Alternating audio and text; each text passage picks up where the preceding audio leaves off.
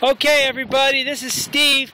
We're down at my land. We came down to check on my cabin and make sure everything was okay. And when we were getting ready to leave, we noticed this zombie teddy bear had wheeled this cart into the middle of our road. He's covered in blood, and he's blocking our way out of here. We have no other choice but to take serious action. At this point, Nick is well equipped with a homemade AR15, and don't do it yet. He is thinking he knows right where a zombie is vulnerable. Let her rip. Oh!